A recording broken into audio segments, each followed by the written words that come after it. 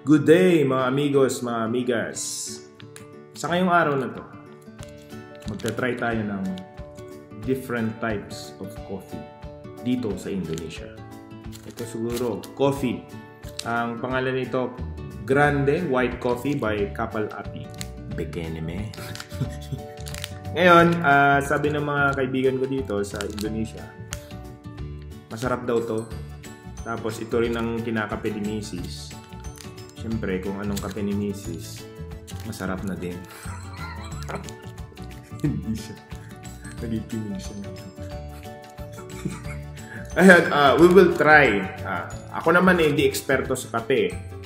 Pero, sa tagal kong nagkakape, siguro mula baby pa ako, kape na pinapainom sa akin ng nanay ko. Kape, masarap ang kape. Different kinds of coffees will give you, or different varieties of coffees. May iba-ibang varieties ng coffees like yung Robusta, meron din yung Arabica. Pero dito sa Indonesia, they really love coffees here. Yan ang nakita kong isa sa mga gusto nilang inumin sa umaga, like hot beverages. Kape. Okay, coffee. Some of them drink tea, pero hindi masyadong sikat ang tea. Sa kanila, kape talaga. Kahit saan ka pumunta, whether you go to the market, punta ka sa talyer, sa pagawaan ng motor, pagawaan ng bisikleta, sa kalye-kalye lang kung saan, may kape. Ngayon, i-share ko ngayon sa inyo mga ka-amigos, ka-amigas, mga kape na iniinom dito. Isa nga dito yung Kapal Api. Sikat to na brand.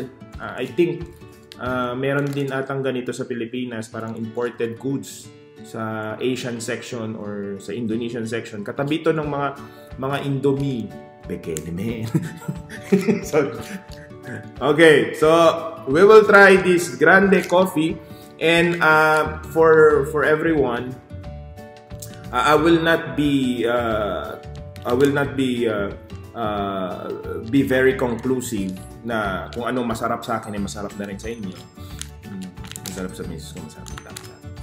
So, tapos, kailangan i-rate natin to. I will be rating it based on my own taste. Yung sarili kong panlasa. Okay. Okay mga guys, food for thought. Okay, ngayon titimplahin ko na. Okay? Meron siyang easy open area dito. So punitin mo lang siya. Okay. Yan. Yan. Tapos meron akong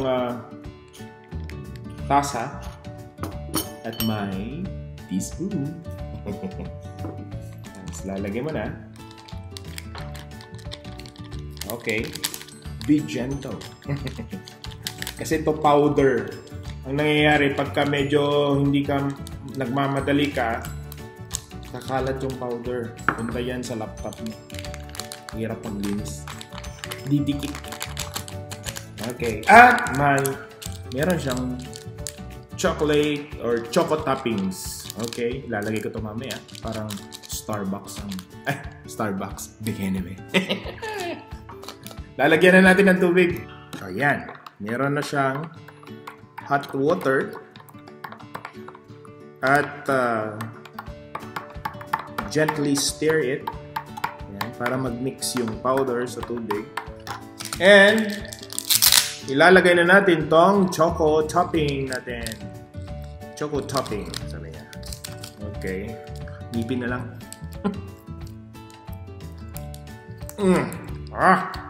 Yan. Yan. Okay. Tapos, yan siya. Mix mo na.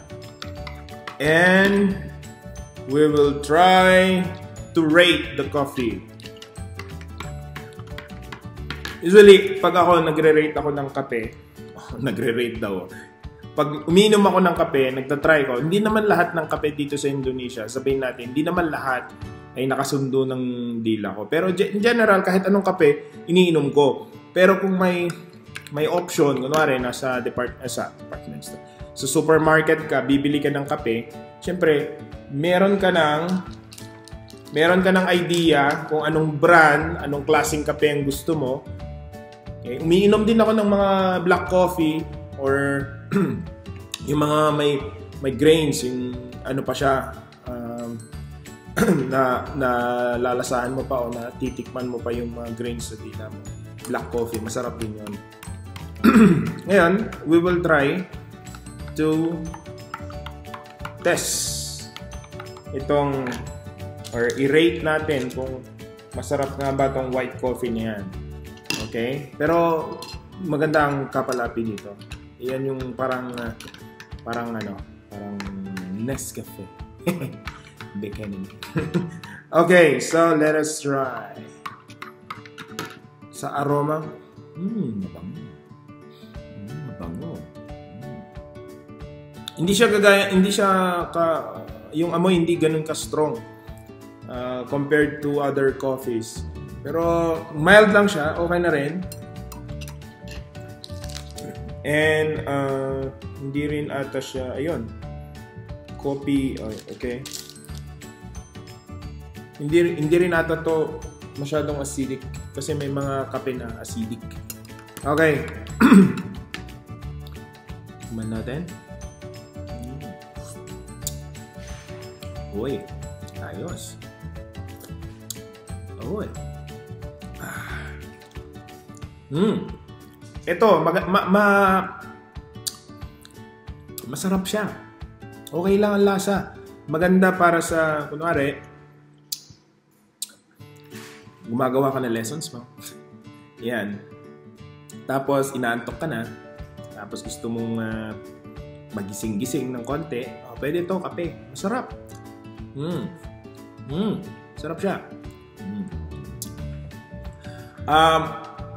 Siguro, out of 10, okay na yung hindi masama sa 7 or 8. Okay na siya eh. White coffee. Talaga yung typical na white coffee sa atin. Ano yun in between? 7.5? Pwede, 7.5. Para, mga ganon. Ayos na rin yun. Sa akin lang yun sa akin lang yun mga kamigos kamigas. Pero pag napunta kayo sa Indonesia at gusto nyo magkape, maganda to. Masarap din. Okay. Thank you guys. Till next coffee time.